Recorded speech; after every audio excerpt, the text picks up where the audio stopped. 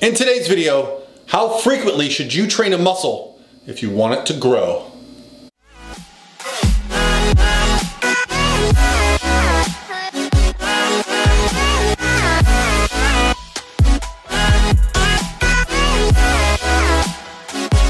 All by myself.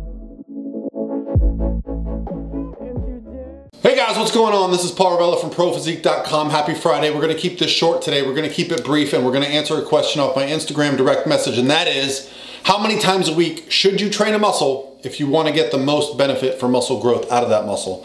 And the video came from Instagram direct message. So hit me up with the DM, slide on in there, send me your messages. Love them. I save them, and I post videos up like this one, and I got another one coming out tomorrow. So the question basically is from someone that says, if more is better, should I train a body part basically every day to get it to grow? And so what I want to talk about is where that came from, the theory behind maybe daily training, and kind of my thoughts and my experiences. I've been lifting weights for 25 years now, and I've tried some crazy stuff. So let's talk about the things that I've seen a lot of benefit from. So first, should you train a body part every day? I really would advise against this, only because if you train every day, you're probably going to be interrupting the recovery cycle quite a bit. The most frequency that I've seen a benefit from is 3 days a week. And that was a Monday, Wednesday, Friday schedule where I was training not to actually grow muscle at that point. I was trying to get stronger. When I was really young, I did a 3-day-a-week bench program. The difference was when I was young with the 3-day-a-week bench program, I really wasn't doing much else. I was doing like a bench and kind of like whole body the rest of the week. So I was getting not a lot of whole body training volume. I think one thing you have to consider when you're talking about training frequency is, what is your whole body training volume like for the week? If it's too high, you're really going to struggle to recover and get better.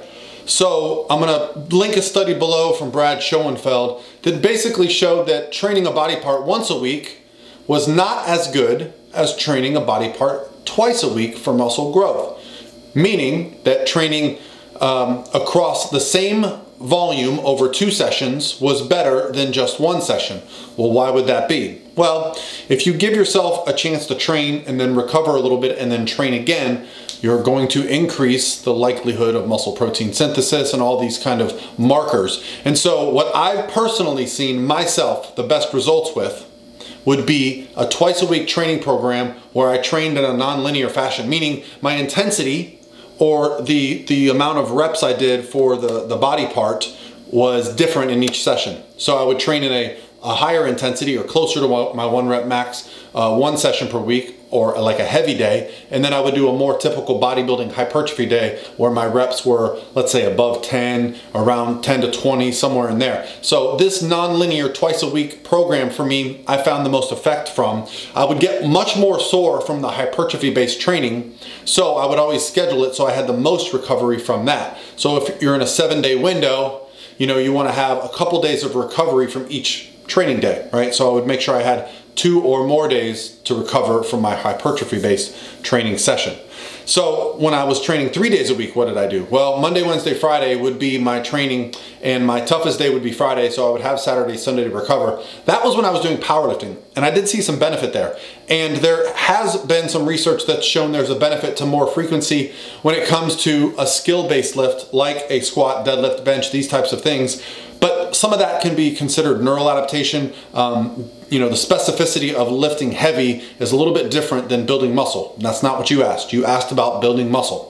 So, should you train a muscle every day? I do not think, if your goal is to build the most muscle possible, you should lift every day. In fact, I think probably twice a week is where the sweet spot is, okay? And each time you train a little bit differently. Train a little bit of higher reps one day, a little bit of lower reps the other day. Try mixing it up. Look up nonlinear periodization if you want to know more about that. But the idea here is that we're getting some training in, we're getting some training volume, we're allowing our body to recover, and we're hitting it again, okay? Hopefully this helps you guys out. Hopefully you're having a great week, and I'll talk to you guys tomorrow. Oh, and hey, if you're going to be at the seminar in Houston tomorrow, leave a comment below. I'd love to know who's going to be there. All right, guys, talk to you soon.